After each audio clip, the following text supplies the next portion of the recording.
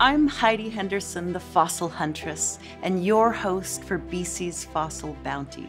Join in the exploration of the fascinating science of paleontology, that lens that examines ancient animals, plants, and ecosystems, from wee single-cell organisms to big and mighty dinosaurs.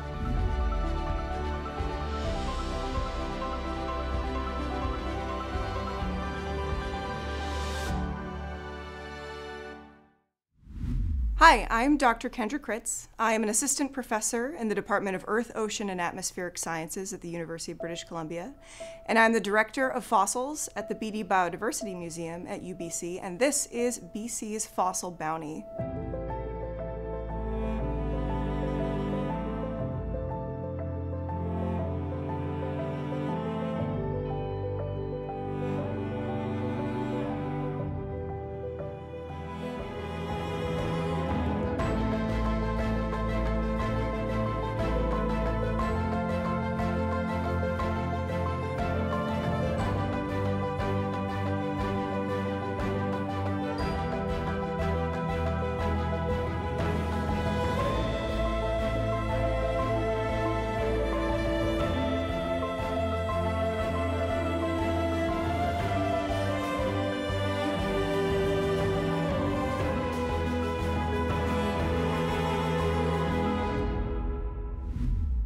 Dr. Kendra Chritz, palaeoecologist, paleontologist, and geochemist. Her work has brought her to the arid deserts of Eastern Africa, to the birthplace of humankind. Closer to home, she looks to our fossil mammals whose teeth act like time capsules to record their lived experience of our world. So a lot of young people get interested in science and paleontology by going to museums and looking at fossils on display and seeing T-Rex or all kinds of other charismatic fossils and animals that lived in the past. And I didn't quite have that same experience. I grew up in Oregon. I looked around at the beautiful Pacific Northwest environment that I lived in, and I was curious about the way that the world worked. And I asked a lot of questions because I was a very curious kid. My father, who's an electrical engineer, could explain pretty much everything to me. He could explain how a television worked. He could explain how a computer worked. But when I asked him about the natural world, he didn't really have an answer. And that little piece kind of stuck in my brain as this mystery, or this concept that was so complex that it was even difficult for my electrical engineering father to understand. I wanted to understand all of the different components of ecosystems, from the trees, the plants, animals, everything within it. And it always really fascinated me how all of these different parts of an ecosystem went together and operated together. Then I learned that the Earth also had a past, and that sort of grabbed my attention. Around the age of 8 or 9, I thought, well, maybe I'll be an archaeologist. Maybe I'll explore the past and try to figure out more about that. So I used to go in the backyard and dig holes, hoping to find things. I never did.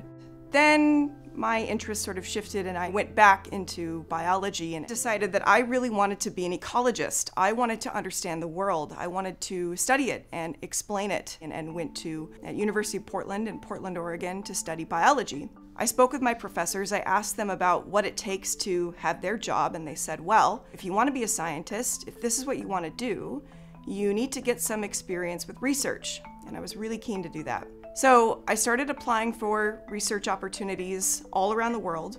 The one that really grabbed my attention was this really unusual research post in Ireland, at the National Museum of Ireland, looking at the paleoecology of a giant elk that lived 12,000 years ago on the island of Ireland. And it used this technique that really grabbed my attention, stable isotope analysis. I had no idea what that meant.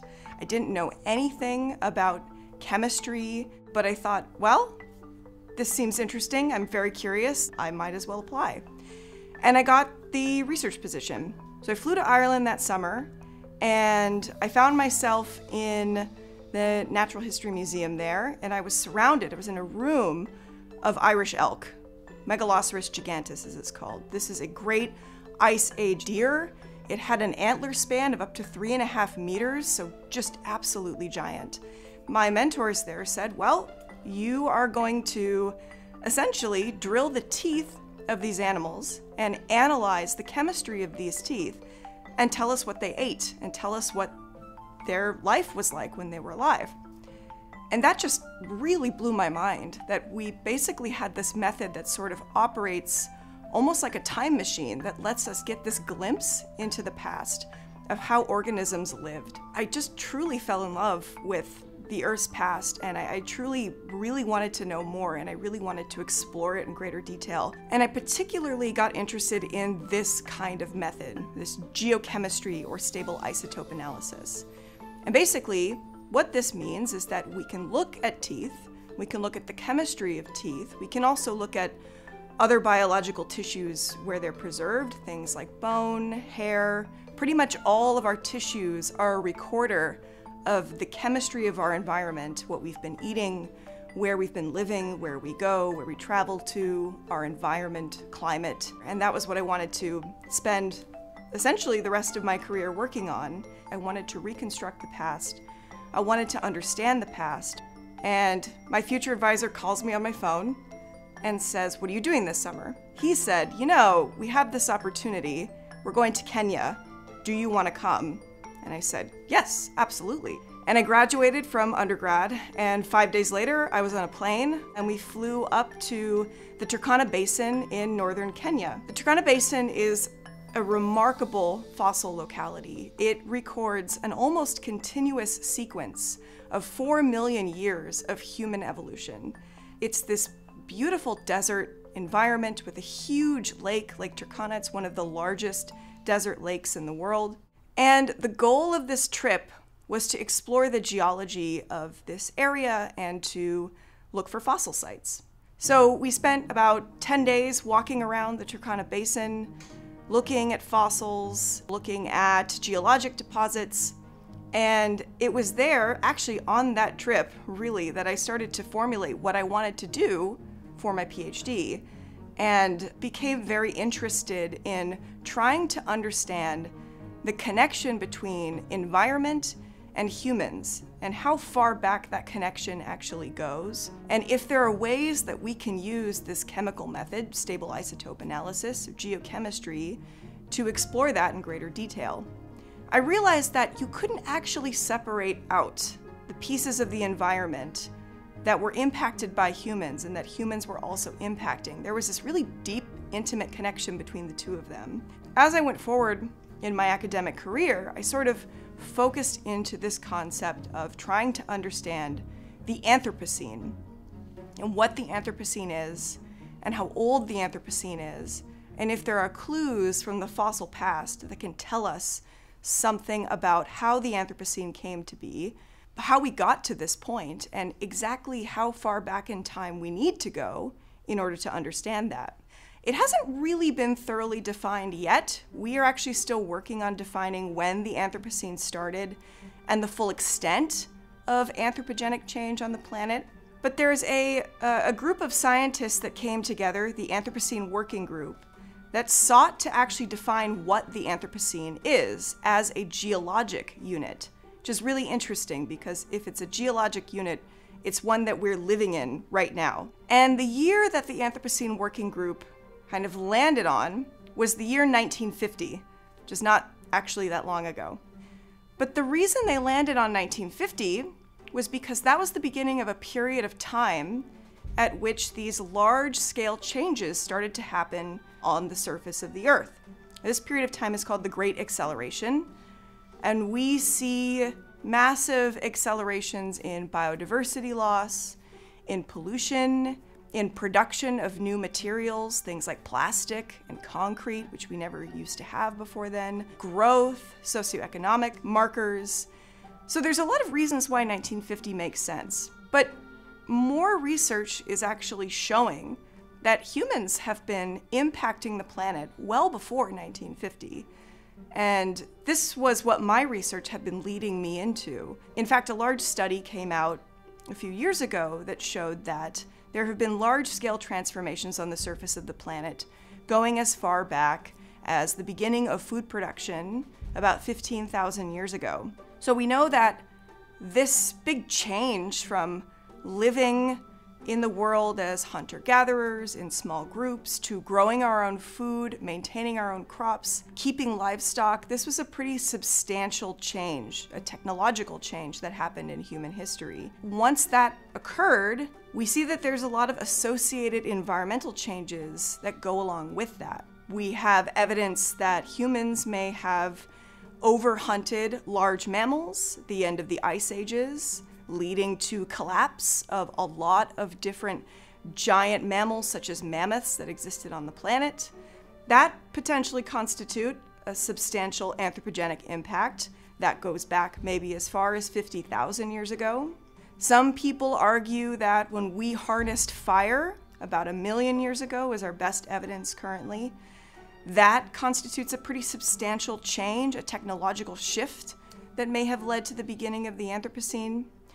Other people, and this is something that I'm working on with my colleagues now, want to question whether or not the Anthropocene might have begun with the beginning of our lineage, the evolution of Homo erectus, the oldest member of our genus Homo, about 2.6 or 2.8 million years ago.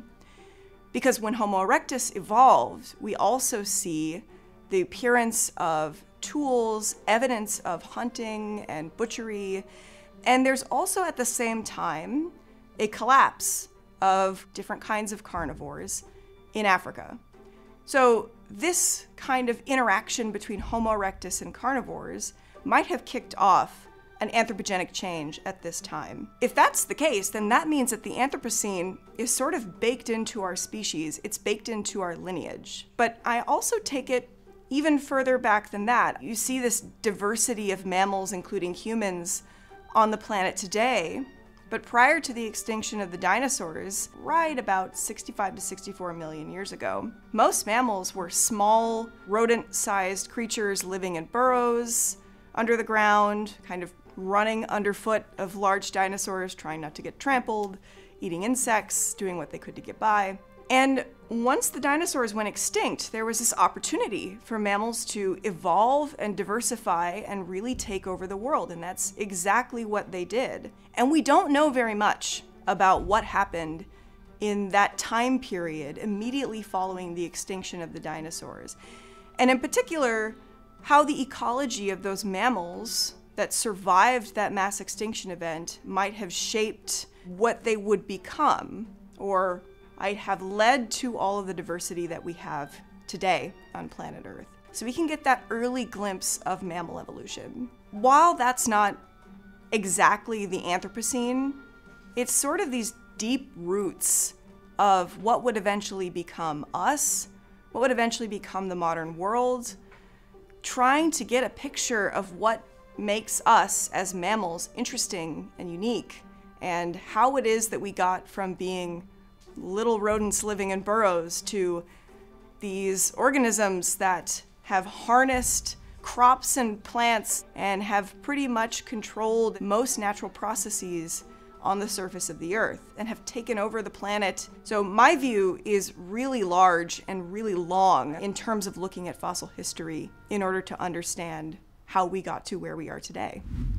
Dr. Kritz's work has led her to Ireland to study the biochemistry of fossil teeth of the Irish elk, Megaloceros, that great Ice Age deer, using biochemistry, stable carbon and oxygen isotope ratios to understand their palaeoecology, what they ate, and what their environment was like. She also looks at the dentition of animals like oreodonts, an extinct superfamily of prehistoric cud-chewing artiodactyls with short faces and fang-like canine teeth. The last of their number died out about 4 million years ago, but we know many of their descendants.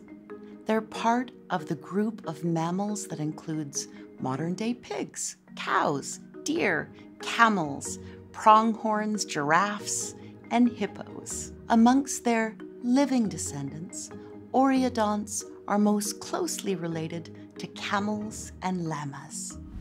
So I've been talking a lot about teeth and what they can tell us and what's recorded in them. So it's helpful to look at some teeth. So here we have a little piece of a mandible, an oreodont, This is a fossil kind of hog-like creature that lived sometime between 35 million years ago and 5 million years ago. And you can see here we have this bit of the jaw, which used to be made out of bone, but is now sort of turned into rock or lithified. But what's pretty remarkable is the teeth here, these molars that you see, they're the same as the molars in the back of your mouth as well. This kind of stained brownish looking color is the enamel of this oreodont. And enamel is pretty remarkable as a material. It's extremely durable. It's very tough. It's 95% mineral, so it actually has very little organic material, which means that it doesn't really break down once it goes into the fossil record. It stays the same. So if you're lucky enough, your teeth will also enter the fossil record. At least that's something that I'm hoping for. In this oreodont teeth, we've got about 3 molars here, and luckily a bit of the jaw has been broken off, so you can see kind of on the inside of the enamel. You can see this cross-section of what would look like even your teeth. The next time you go to the dentist, take a look at the x-ray and see what it looks like inside. You can see where the pulp cavity used to be in here, which has all been replaced with rock. You can see down here we have the roots of the molar, but up top we have all of this enamel, which is still here. So if we were to drill a little bit of this enamel and digest it in an acid to break it down and release the carbon in this tooth enamel, and we could take that carbon and put it into a really fancy instrument that I have in my lab, an isotope ratio mass spectrometer, it can tell us the different kinds of carbon that's in this tooth enamel. And all the carbon that's in this tooth enamel comes directly from your diet, so what you were eating while you were alive and this enamel was forming. So this oreodont here, even though it's long been dead, still has a record of its diet locked away in its teeth that we can still access. And we can do this for any organism that has some kind of preserved biological material. So in most of the world and in most time periods, that means tooth enamel because it's basically a stone, it's highly mineralized. Some places we might get really lucky and get bone. You might get soft tissue or hair, but enamel's really what we're going after. Anything with teeth, any kind of fossil tooth, we can analyze and explore and reconstruct what that organism's life was like. So all teeth are different. Teeth have evolved over many hundreds of millions of years to serve different functions. So different organisms have different kinds of teeth depending on what their diet is and what their needs are. If you look at a rodent, and this is a little rodent skull here, there's some things that are quite similar to the oreodont that I just showed you. Here we've got the rodent's molars. If you were able to really get close and look at it, you could see that they have some similarities to our own molars. So they've got a kind of troughs and channels and grooves that help us really chew and grind up food. They've also got some other interesting teeth that we don't have. Up here in the front, these incisors are the same as our incisors in the front of our mouth, but in rodents they grow forever. So they just continue growing, and as the rodent gnaws away on hard material, the incisors get sharper and pointier, and it helps them bite and gnaw and chew through things. So if you ever had a mouse problem in your house and you see those tiny little bite marks taken out of things, that's thanks to their ever-growing incisors. Just like everything else, this rodent's teeth, small as they may be, also record its diet. There's a little bit of differences in what part of that animal's life it's recording that depends on when the tooth formed. Basically, if you have a fossil assemblage with a lot of different kinds of organisms and lots of different bits and pieces of that ecosystem, we can look at the isotopes in the teeth of all of these organisms and try to get a nice picture of what that whole environment looked like. Let's look at something more familiar. Here's a cast of a human skull. It's got some kind of interesting additions to it. If we look at our own teeth, you can see a lot of similarities to the oreodont. Take a look here at these molars. You can see a number of similarities if you're looking at this human skull, as you can see sort of the fossil molars from the oreodont that you see here. You can see that we've got that same kind of broad molar structure, these broad surfaces that we can use to grind food of different kinds. You've got these kinds of bumps up top that over time will get worn down that will also help us grind and chew our food really well. A lot of mammals, especially mammals that are herbivores or omnivores, have these kinds of analogous or similar teeth. We've got our incisors up front, which unlike the rodents are not ever growing. All of these different teeth that we have basically record a little snapshot of our life history, depending on when it formed. Our teeth have really changed throughout our evolutionary history. When we were small apes running around in trees, we had really sharp little fangs a long time ago. As we evolved, as we had a more diverse diet, as different aspects of technological evolution came along, like cooking and fire and hunting, our teeth changed too. We then got smaller teeth because we were eating less hard objects. The actual shape of our jaws changed. It's the reason why a lot of people have to get their wisdom teeth removed. We can't actually fit all of the molars that we evolved to have in our mouth anymore. We have to get them taken out. So it's not just the chemistry of the teeth that tells us something about our life history. It's the teeth themselves that actually give us a lot of information about where our species has been and what in our environment has shaped us and potentially where we're going.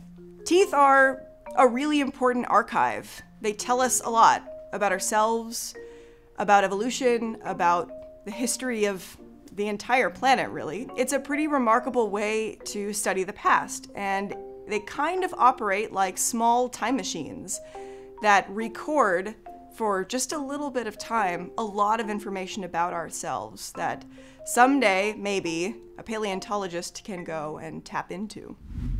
Kendra was a natural for the position of fossil director of the Beatty Biodiversity Museum. Growing up, museums helped shape who she would become. And now that she's in her new role, she wants to highlight and house the incredible fossil resources of our province, ensuring that important specimens have a home where they're cared for and available for scientific study and enjoyed by the public.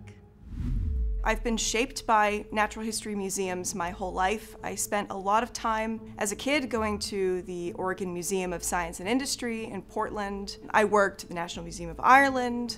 I also spent many, many years working in the National Museums of Kenya and am a research associate at the Smithsonian Institution. So museums are really core to who I am as an academic, as a scientist, and I think they play a really critical role in introducing people to science and the natural world. One of the things I'm really excited about as being here in British Columbia is working with the incredible fossil heritage of this province.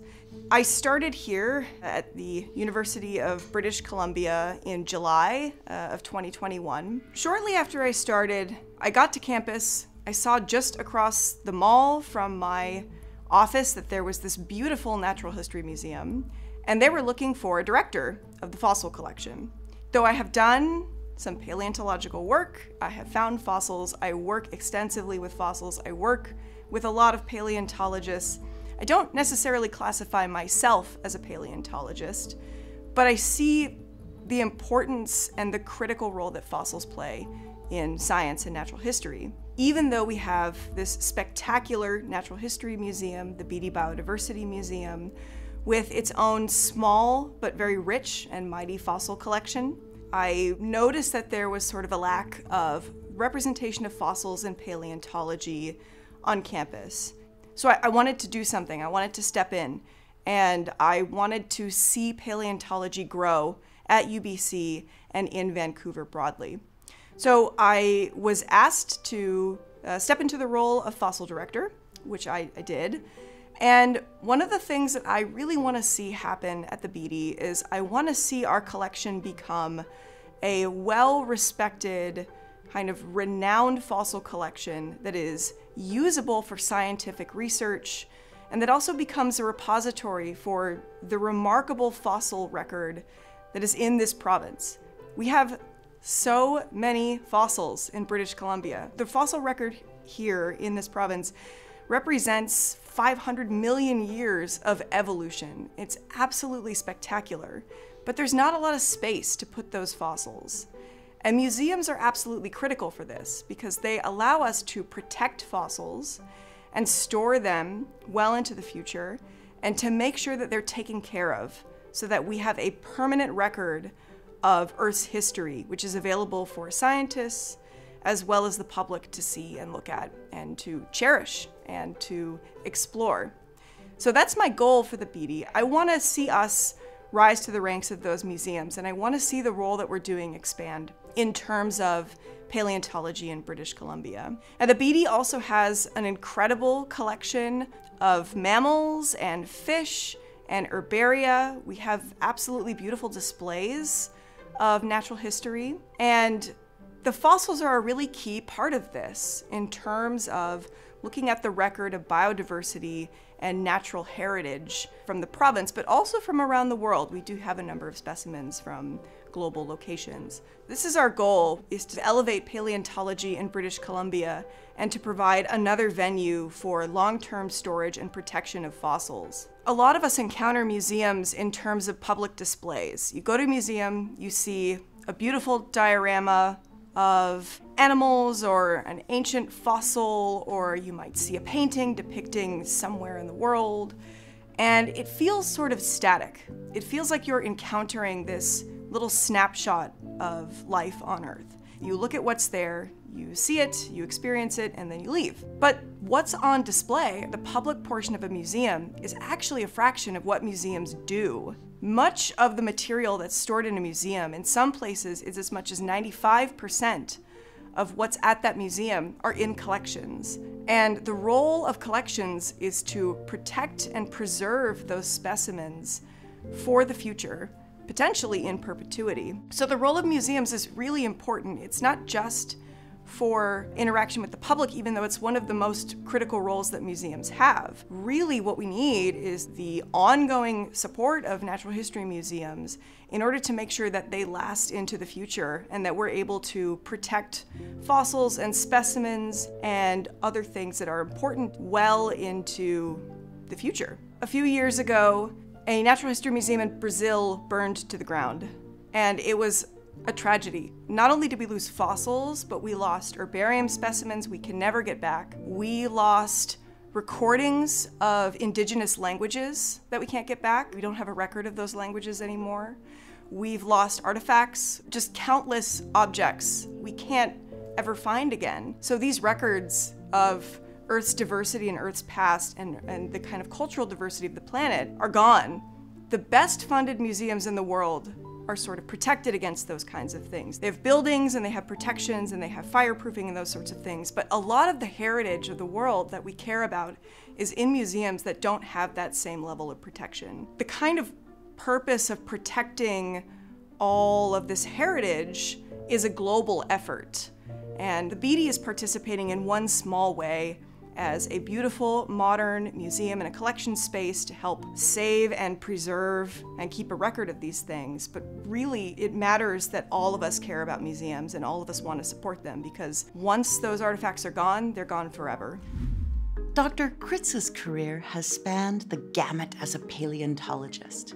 She's worked with fossil mammals and our human history, helping to define the Anthropocene, the most recent period in our Earth's history where human activity, our activity, has had a significant impact on the planet's climate and ecosystems. Her lens for the future includes our human impact and the ongoing study of our world, preserving, protecting, and learning from the many creatures we share it with.